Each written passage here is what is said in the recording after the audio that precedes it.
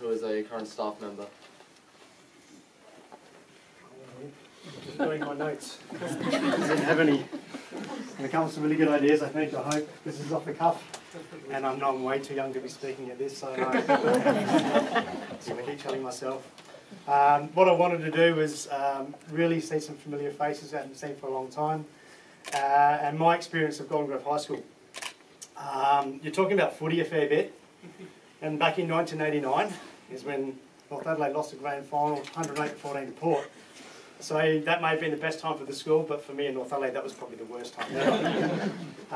But thankfully we, I don't know if it was the school, but we did win in 91, but it's been 27 years since we've won again. I thought I was going to blame the school, but I can't really blame the school for that. I am back again in 2003. In 1996, I was a student teacher at this school. Very nervous, wasn't too sure what I wanted to do. I did at my uni, locked up, and so many faces here helped me gain the confidence to be able to be a teacher. I was not a good public speaker. I am still not good at public speaking. Last week I saw Fitzy and said, oh, you know, we're looking at doing some speeches. Oh, yeah, I'll do one, you know, thinking, yeah, I must have been in a really good mood or something. Today I was reminded that I was actually on the list. So that was about an hour ago. So a little bit nervous, but my life has been Golden Grove High School. Through my uni years, I was here for 7 years. I wasn't too sure if I wanted to continue teaching. I was influenced by other work, DJ work, hospitality. Stan Heaps was up in the staff room, which we still use today. Recess and lunch teaching me chemistry, which I didn't know much about. I had about 2 hours sleep because I was up working hospitality at night and teaching during the day. A lot of people showing a lot of patience, a lot of care, which has not stopped in this school for a long time. I ended up going full-time in hospitality, but due to life's turns and family situations, I thought I might go back to teaching. So I have to do 4 years of uni again. I had no idea. Didn't know what it was going to be like.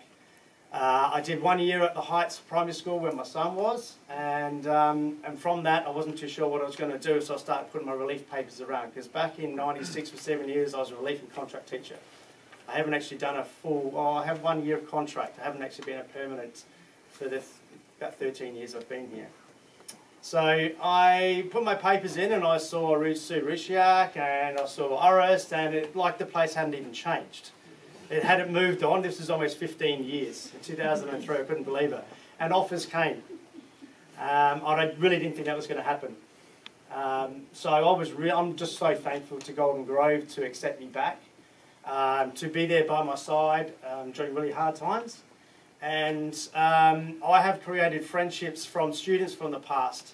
Did the lunchtime radio, Leighton Skinner, some of you might know of Leighton Skinner. He ended up being a DJ with me around the traps, ended up being in my wedding, ended up being my best friend.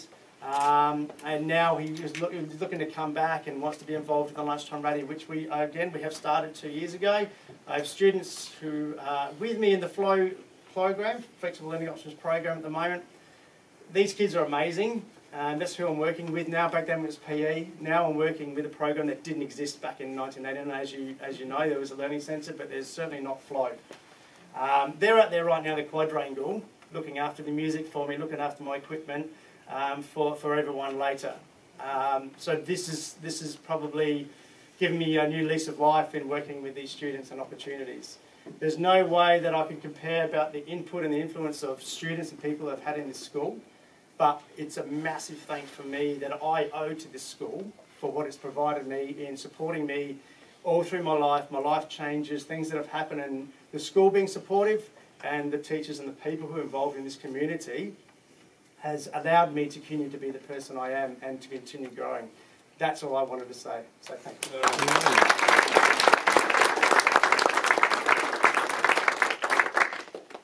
Thanks, Adrian. Now I'd like to invite Adam Fitzgerald, who is the current teacher librarian in Thiele. Hello. It's quite strange at what time is it? Nearly 4 o'clock on a Friday afternoon, and normally if I'm here, I'm the only one. Everyone's in here. Okay, so I'm just going to talk to you a bit about Thiele Library. Thiele Library has, even before I started at Golden Grove High School, a little bit of a reputation. Bit of a side story. Rex, who spoke earlier, he taught me at Adelaide Uni for the English methodology when I was becoming a teacher. At one stage, he brought our tute group, 2001, to Thiele Library. Little did I know that 12 years later I'd come back and work here and spend every day in here, so it's come full circle. Amongst school libraries, Thiele Library has been known, mainly because it's been shared by the 3 schools, but it has a good reputation, and when I started working here, I knew I had a bit of a reputation to try and keep that, that reputation going. Okay, so a bit of a responsibility. Across the campus and across the school, Thiele Library, you may get, is often called Thiele. So you'll get kids say, can I go to Thiele? Can I meet you in Thiele? Even teachers say that. I might say, what the hell is happening in Thiele if we have a particular bad day? Okay, so yeah, so even through the years, yeah, people talk about Thiele, and I guess as you might have noticed, we've just recently renovated, and now Thiele Library is controlled by Golden Grove High School. We're still open to other students from Badera and Gleeson coming to join us, but yeah, it is a Golden Grove library. So welcome again. It's great to see so many different past students. I was speaking to, I think Gwenda's gone home. Gwenda was the previous teacher librarian before I was here, so there's a bit of a line of us here. As I was introduced, I'm Adam Fitzgerald. I'm currently one of the 2 teacher librarians with Viz Muscat, and this is my 6th year at Golden Grove High School and 6 years in Thiele Library. I also work with other library staff, and now we can thank Janet Thomas. She's one of the library assistants, SSOs.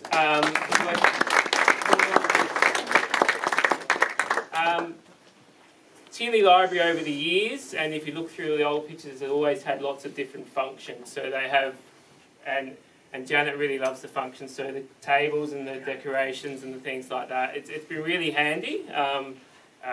Probably not old enough to be my wife at work, but maybe my mum at work. So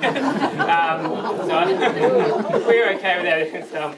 Yeah, so it's great. So and Janet is one of the foundation staff members of the school, along with Stan Hoops, who are standing next to each other over there. So yeah, so from the very first day they've been here, I know Karen Walter, as I understand, is here too, and Karen has been here, but then gone away and then come back. So yeah, so it's great to have those. So there are a few people here, and I think the Messenger are going to interview them next week. So we look forward to seeing that when you see that.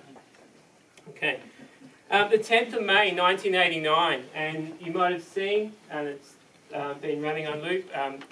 At the end of last year, when we started to renovate, we had a compactus out the back, and one day Janet was going through me, and she showed me this box of VHS tapes, and so we were lucky enough, and we said, oh, this is interesting. We've got basically a whole history, and it was literally hidden right in the back of this compactus. So it took a time to get, they were basically preserved through the years, and so we've slowly been working through the videos and converting them from VHS. Do you know what VHS is?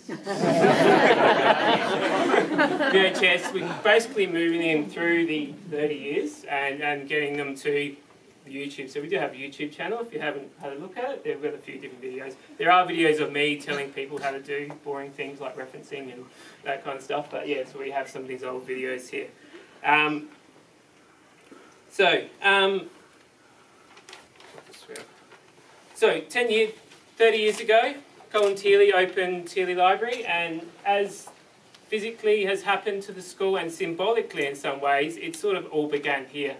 David talked about his office being there, and we've recently painted. So at one stage, I used to see where the wall used to be, and I used to say the principal's office used to be there. There's a tap that's over there, and so this was 30 years ago. This was the heart of the school and the heart of the campus in many ways. So. So it has symbolically, and to quote Colin Thiele from his speech, and you can get onto YouTube and listen to it at some point. Okay, the essential fact is that whatever the terminology, a library deals with language, ideas, and enriches our lives, and that's why a library like this is the heart of the school, and it always will be. Okay, so and that was reiterated through some of the other speeches. Okay, Colin Thiele's speech, he was obviously really good with words. Okay, that was his forte. And so, yeah, and he talked about not just the library, but the school in itself, dealing with ideas. And he said words convey ideas, whether it be on floppy disk, you know what a floppy disk is, or whatever. And I guess we've continued that, and then we've tried to keep that legacy. Obviously, adding a few bits and pieces of technology along the way, but keeping and I was talking to Rex earlier, and I said, look, it's really great that our kids, even when I started and I was in the other library and out the other end, the amount of reading that the kids do, and I don't know where that comes from. And I'd come from other libraries, and it wasn't that easy. As a teacher librarian, my job was to get kids reading, and the kids were just pulling the books off the shelf, and they were asking about things and asking about authors, and it's been really good legacy. So hopefully that legacy of words and reading and sharing ideas, we can continue that into the future, regardless of what technology that we have. Okay. Over the years, Thiele Library has been a bit of a rite of passage. Year 10s can't use Thiele Library, or we did in the end of Year 10, but come Year 11, they have the freeze, and as the Year 11s would know, I call them study lessons. We don't do freeze in here. So that's been a bit of a rite of passage. So you get to Year 11 and you get to come into the Thiele Library, and for up until about a couple of years ago, that was for all 3 schools. So the senior school library was in here, so people got to use Thiele, okay? And Thiele, for a lot of students, and I could name many students have gone on to do great things. I could basically name a desk that they sat at for most of the time. They spent a lot of their time in Thiele, so over the years. As David talked about earlier, the whole point of the shared campus, which has been great, right from the beginning, was that he used the word cross-pollination.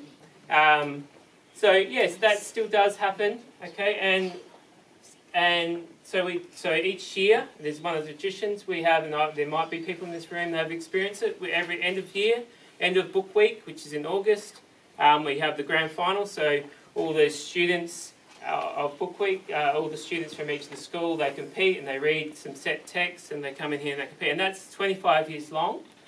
One of those things about continually meeting things, and we're up against one of those other shared sorts of problems. Last year, Badea said they wouldn't do book cup anymore, but they have the cup from last year, so we're in the process of working through that, and we'll sort it out. We'll have book cup this year. It may look so, yeah. So it's that sort of stuff, and it's one of those shared things. We always work it out. We always manage to get people back on board and use that strength. Hopefully by now, if you've been here since 2, thank you for those people coming early. It was a bit of a long wait, but it was good for people to mingle. You've had a chance to have a look around. So at the end of last year, we renovated, and the Golden Grove Library, what was the Golden Grove Library, it has become the Wellbeing Hub, which has only just been finished, so you'll see that later on if you want to go for a wander down there. So we renovated in here. So what that involved was basically physically merging 2 library collections, because the Golden Grove Library was an 8 to 10 library, and the 11 to 12 obviously senior collection. So we had to merge. Luckily, and books are still in, they're still relevant. We ended up with about 60% of what we had, so it's good. And you can see, and I guess part of it is also bringing back some of the shared spaces. So if you've had a look around, I mean, we have acoustic tiles, which enables us to have more people in here. Glass, so we can see them in. We can put the noisy kids in there, and we can see them, and they can be okay, and then we don't have to bother, we can still see them. Okay, but yeah, so it's that sort of, those differentiated spaces, places to meet, places for people, places where people can share ideas and learn together and that kind of stuff. So hopefully we've sort of kept that, and we can also adapt to any changing technology that happens. In here we had, this isn't good, I just said that. Okay, yeah, so thank you for coming along. It's been great to see and catch up with some people that I know have sort of set the scene over the 30 years, and hopefully as a staff, Adrian spoke before, and as a school community with students, where we'll continue that sort of legacy over the next few years. So thank you again, and I'll see you around later on. Thank you.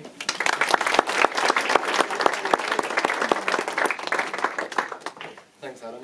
Now I'd like to invite Peter Kuss, the current principal of Golden Grove High School. So